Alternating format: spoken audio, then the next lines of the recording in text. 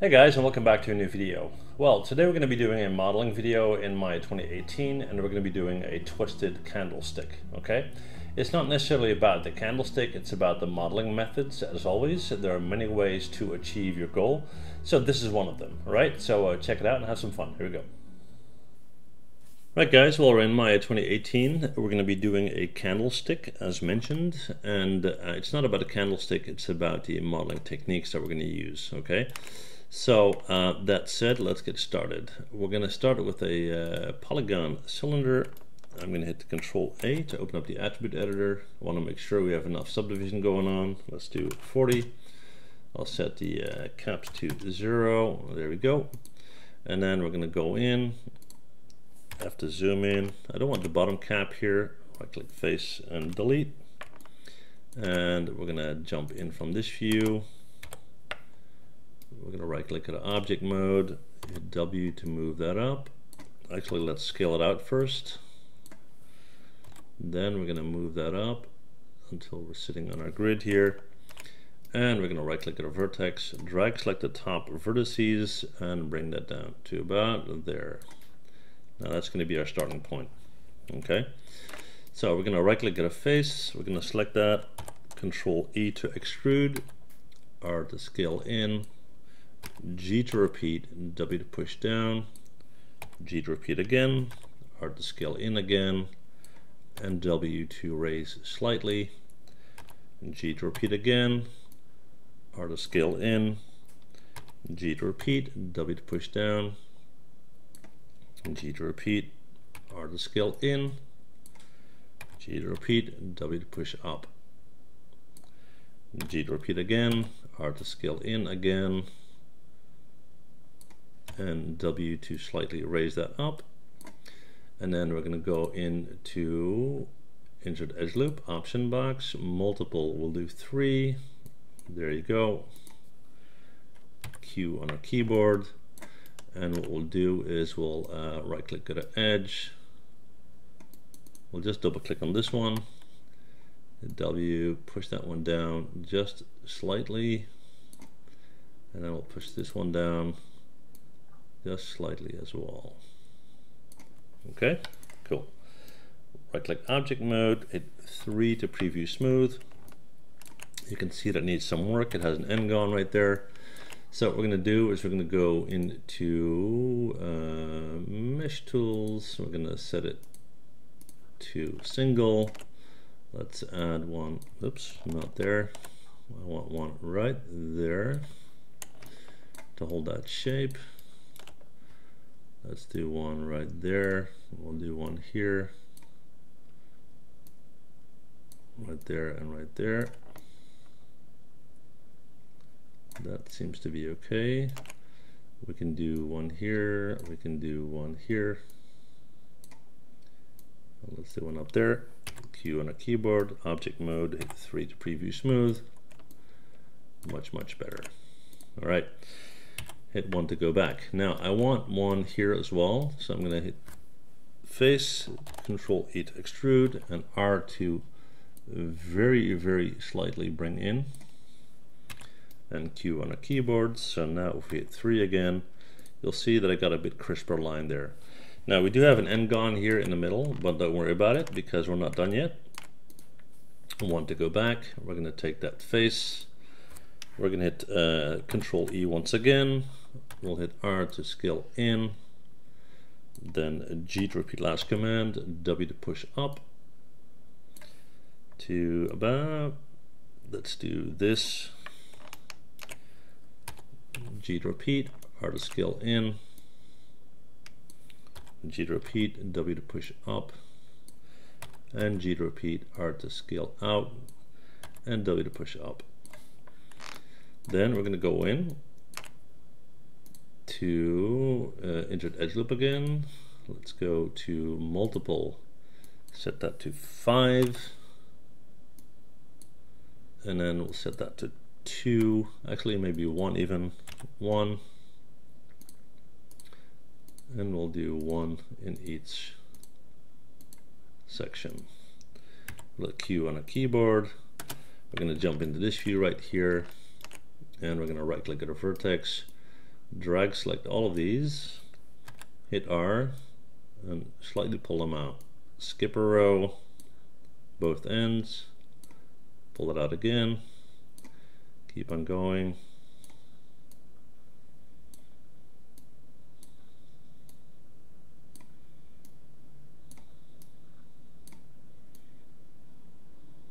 All right. Now, not sure if that is enough for you or not. If you do not think so, you can tweak that if you like. What I'm going to do though is I'm going to right click at a face, click and come on, shift double click, one here, and let's do these guys in the middle here. Okay, we're going to hit Control E and we're going to do 0.1. Okay, let's do that soft select again, which will give us this, and that is okay. All right, so now what we need to do is we need to go in onto this face, Control E to extrude, R to scale in to about there, and then take that face and delete it. That's going to be the bottom part of our candlestick. And let's see, just watching to see if this is too high or not. No, it looks okay. And then what we're going to do is we're going to take in the twisted section. That needs to be modeled separately. So we have a cylinder going on here. And what we're going to do is we're going to go in and set that to 40 subdivision levels. And let's get rid of the caps. Okay.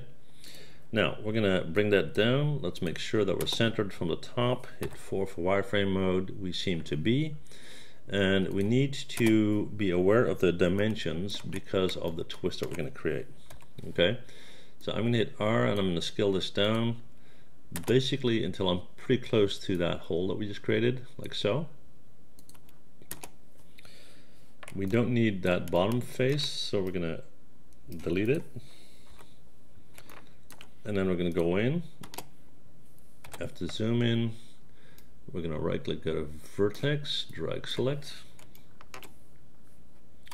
hit W and push that down. Not quite sure if I'm happy with that top just yet here. Hang on. What I can do here is go to edge, double click on that and just raise that up a little bit. That will work a bit better. Okay, right, so we've got this guy, we're going to bring it down. And then we're going to jump into this view. We're going to right click at a vertex, drag select, and bring that up. Now we kind of need to decide how long we want that twisted part to be. That looks to be about right. So now what we're going to do is we're going to go in. I actually want to make sure that I'm doing that from the right angle. So I'm going to right click, go to face, and I'm going to select these 4 faces right here. Okay. Control E to extrude and W to pull out, which will give me something like this. All right, that looks fine. Then we're going to hit R and we're going to push it in at an angle like this. And now we need quite a bit of subdivision to get it nice. So what we're going to do is we're going to go to object mode. Let's go to our insert edge loop again.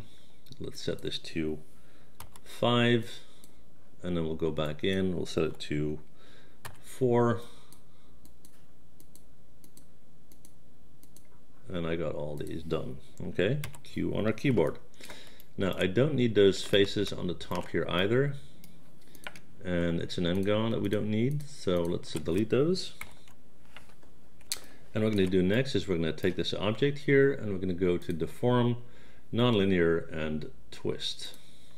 Okay, then we're going to go into our attribute editor and we're going to tweak that end angle here, and let's see how many twists that will give us. That is actually not too bad. Let's see if we need more. That would be a bit much. Okay, so let's hit Control Z on that. I'm liking this. Right click object mode, 3 to preview smooth. Yeah, looks nice. So I'm going to go to Edit, Delete by Type, History, which will get rid of that deformer. And now I can have a look from the top here. And what I need to do is go to Modify and Center Pivot on this guy. Hold down X, snap it to the center. And let's have a look. That looks nice. Maybe we can make it slightly bigger so it kind of sticks out a bit. I'll just bring that up like this.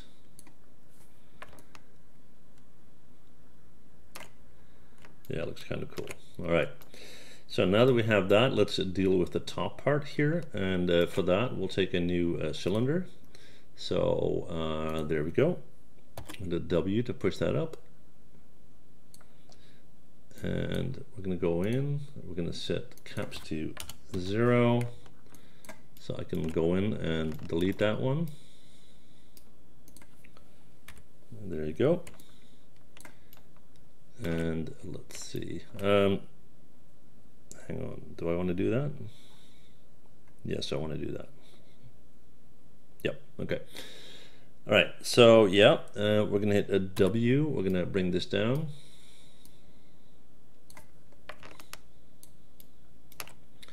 Just give me one sec, guys. I'm just thinking on how we're going to do this.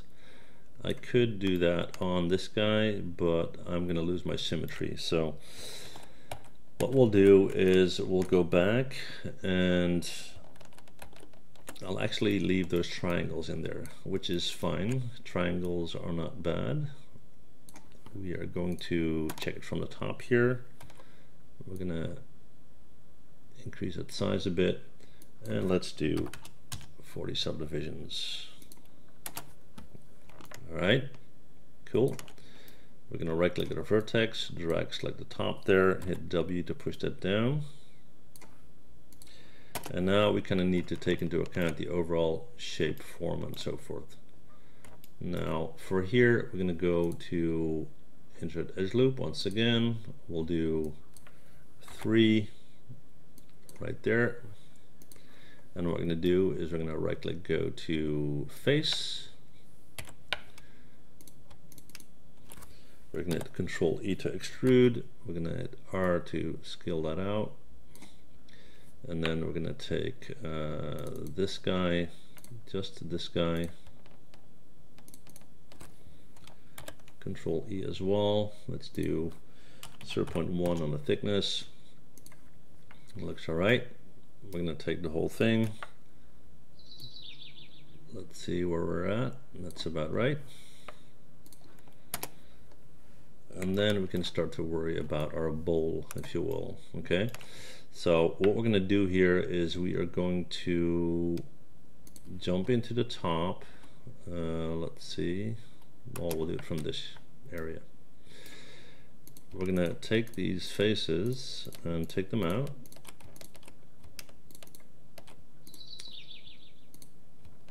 Come on.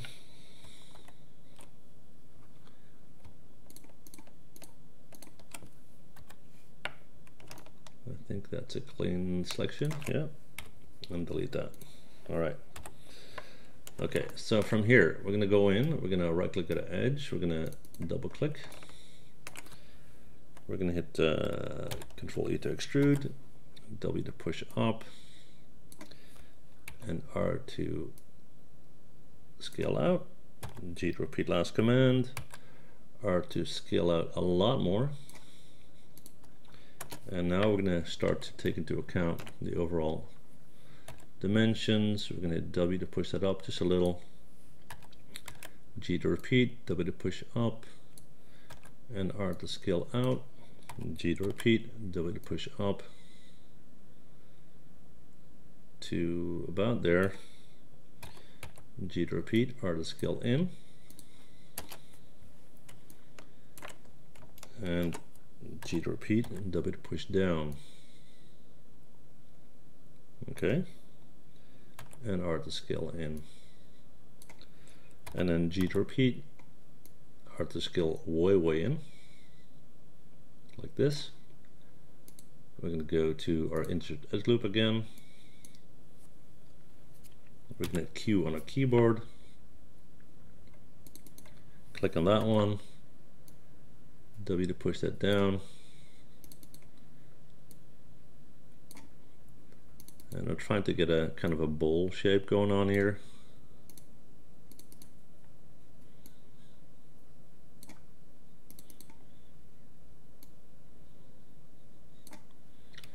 Okay, and I'm going to take this one right here. That looks all right. And then from there, we're going to hit R to scale that in a bit more. And then Control E to extrude, W to push up, and R to scale in. Now that may be a bit too high. Let's see. Yeah, so we're going to hit W, we're going to push that down a little, hit R, F to zoom in, R to scale in, and we can tweak it by taking that last edge in there and kind of scaling that in. Alright, so not too bad. Let's see, we're going to right click at object mode. Let's hit 3 to preview smooth. Let's see how it looks. You can see it needs some edge loops.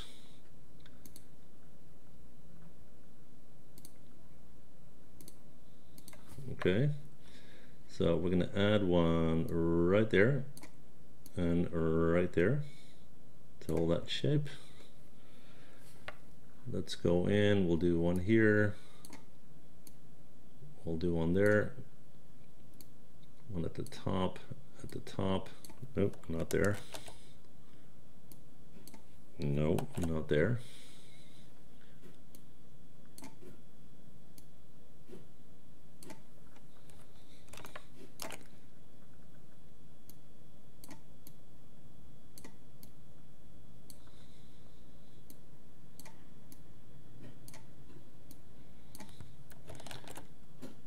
Try that again. One there, one there.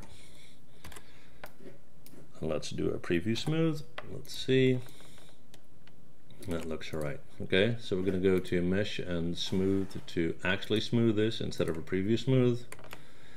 We have the same going on here, if I'm not mistaken. Mesh and smooth. There you go. And then we got this guy. And we'll do mesh and smooth. All right, so that is basically our candlestick. I'm going to take this guy into Keyshot to give it some color, and you'll see it show up on the final render. Okay, so hopefully this little tutorial taught you a couple of new things. If you enjoyed the video, don't forget to hit that like button, and if you don't want to miss out on future videos, don't forget to subscribe. Okay, well, that said, guys, thank you very much for watching. You are really, really appreciated, and see you guys next time. Bye. Well, thanks for watching, and before you go, please hit that MH button to subscribe. Okay, see you guys next time. Bye.